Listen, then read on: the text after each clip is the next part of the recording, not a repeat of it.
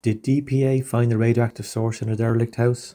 That was the question we were recently asked when we were alerted by a member of the public that there was an object in a house wrapped in tape that displayed the instantly recognisable radiation trefoil symbol, as well as signs on a door with the same symbol on it.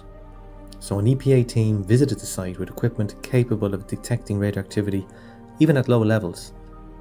In the backpack is a very sophisticated device that can detect and identify a radioactive source. This is called a portable gamma spectrometer. The house was in a bad state of repair, so we proceeded carefully. Finally, we reached the basement where the object in question was located. The team carried out careful measurements of the object using our equipment, and we were satisfied it was not radioactive and presented no hazard. The object in question was found to be a regular brick that had been wrapped in paper with radiation warning tape. We removed the brick and tape for disposal.